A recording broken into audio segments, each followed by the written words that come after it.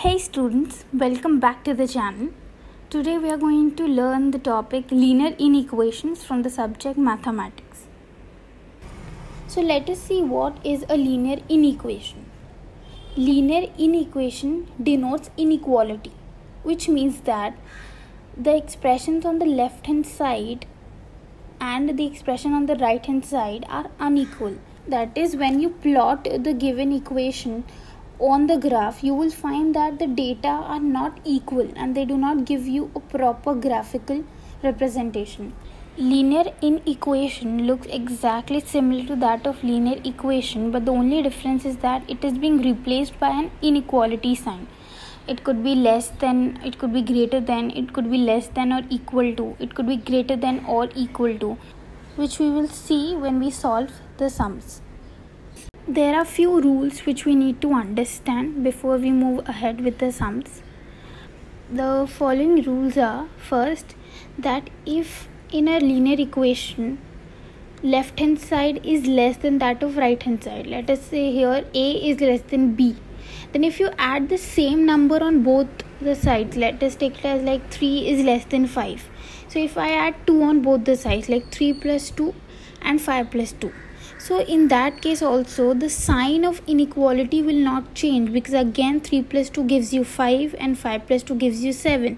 So still 7 will be greater than that of 5. So through this you can try understanding what the rule states.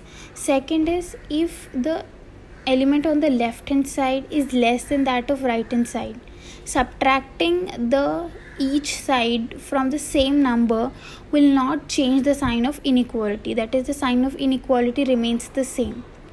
Similarly, when you multiply, again the sign of equality does not change. Next, if you divide both the sides of a linear inequation by the same number, that is positive number, this direction of the inequality sign will not change. It will remain the same. Similarly, if you multiply both the sides with a negative number, that is, say -2, -1, etc., then the sign of inequality reverses. Okay, say for example 3 is less than 5.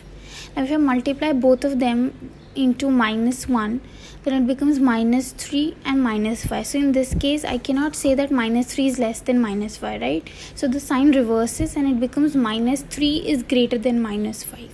So if you multiply both the sides with a negative number, then the sign changes.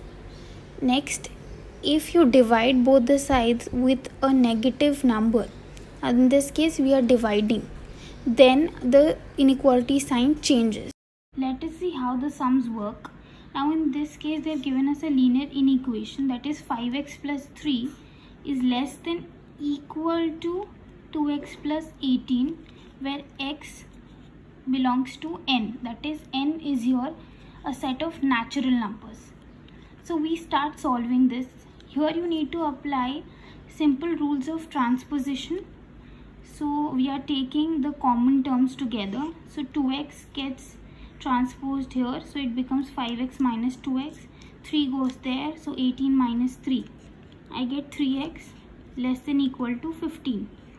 Again 3 is here moving to the right hand side, so here it is multiplied, so here it becomes division. So 15 divided by 3 gives you 5. Simple mathematical calculations. So it gives you 5. So here I can say x is less than equal to 5. So this equal to means that x will also have 5 as the value. Okay, if it was only x less than 5, so we will not be including 5. Therefore a solution set becomes 1, 2, 3, 4 and 5. Why are we not taking 0? The reason being is it states natural numbers, and natural number starts from 1. So that is the reason we are starting with 1, 2, 3, 4 and 5, because it mentions equal to also. Let us see the next sum. 3 minus 2x is greater than equal to x minus 12. Again here we have to represent it in the form of natural numbers. Now here again we will apply the general rules, taking common together. So minus 2x, x comes here, 3 goes there and it becomes negative there.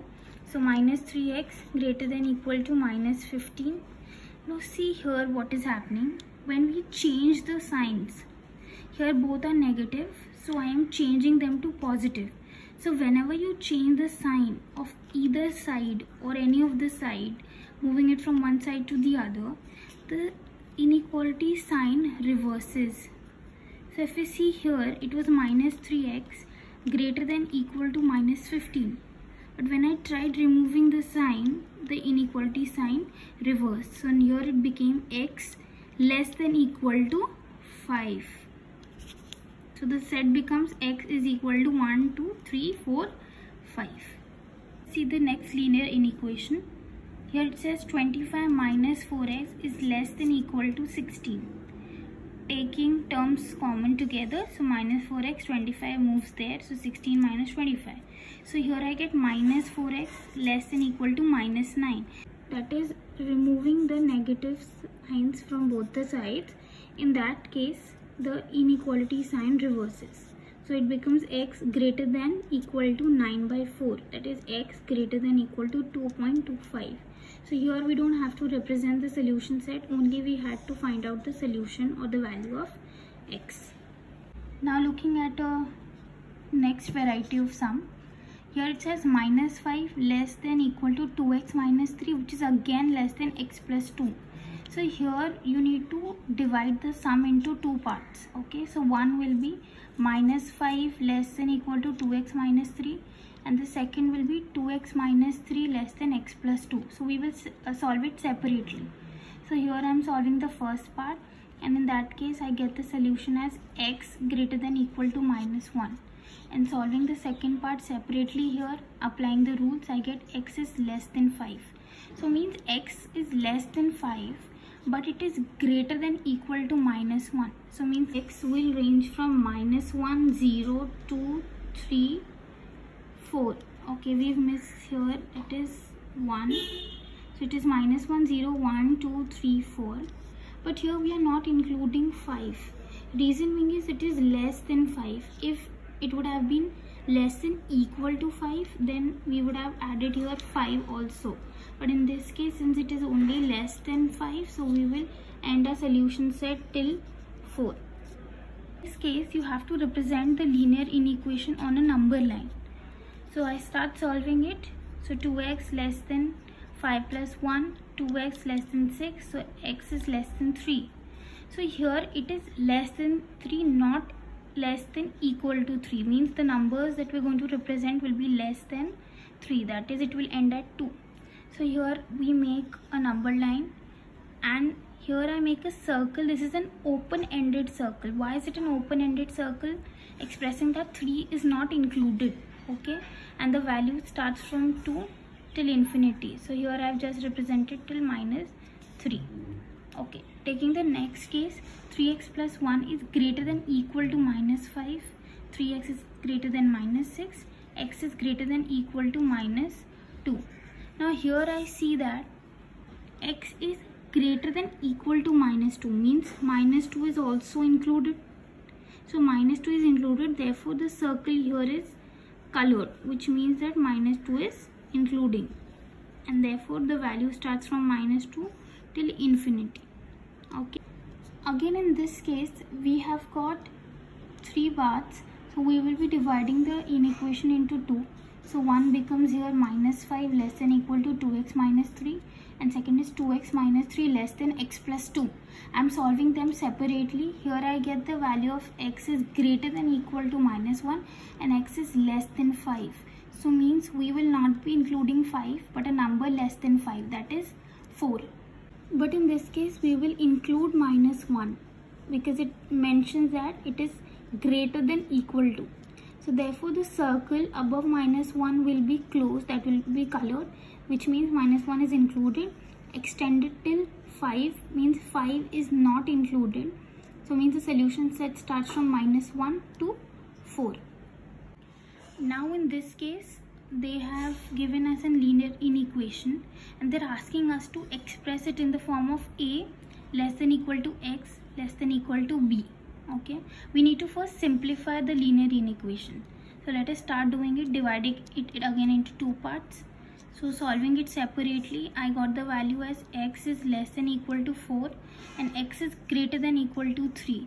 Now writing it in this form, okay, so x is in the middle, okay, and then it says greater than equal to, so x is greater than equal to 3, so 3 comes on the left hand side, and x is less than equal to 4, so this comes on the right hand side. Therefore I get my equation in the form a less than equal to x less than equal to b. Therefore here my a becomes 3 and b becomes 4.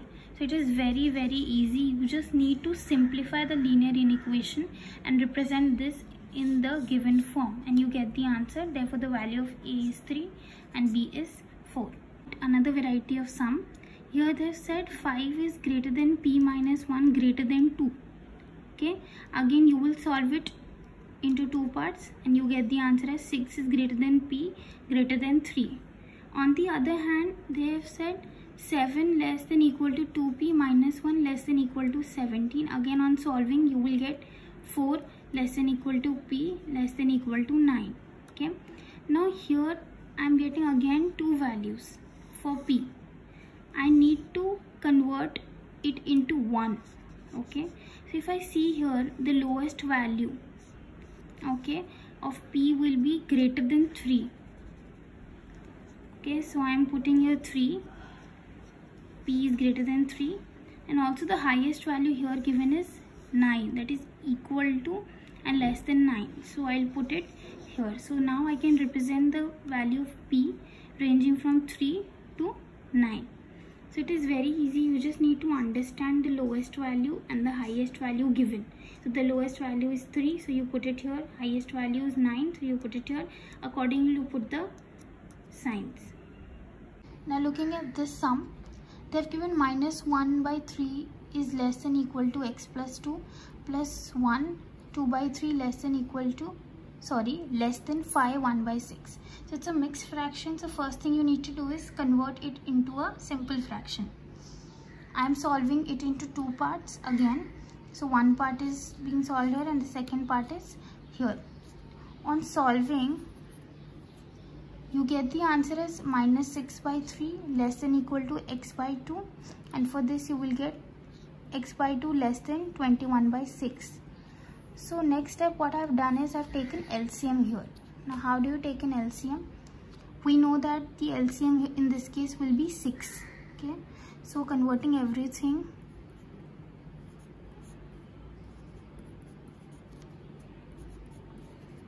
by taking LCM, so I am converting the denominators 6. So here I simply get minus 12 by 6, 3x by 6 and less than equal to 21 by 6. So means this I can represent as, now 6 gets cancelled, so it becomes minus 12 less than 3x less than equal to 21. Again we can divide whole equation by 3. So what I simply get is minus 4, 3 gets removed from here, remains x, and 3 gets divided again, so it gives us 7. So it is very easy. You can do it directly also, no need to solve it in these steps, but this was for your understanding. You could directly solve it in simpler form, but it is always better once you convert it into a common denominator, that is when you take an LCM. So here when I get the solution as minus 4 less than equal to x and less than 7, and they say that x belongs to whole numbers. So here therefore the value I write is 0, 1, 2, 3, 4, 5, 6. I am not going to include 7. Reason being is it says less than 7, and also I am not taking minus 4, minus 3, etc.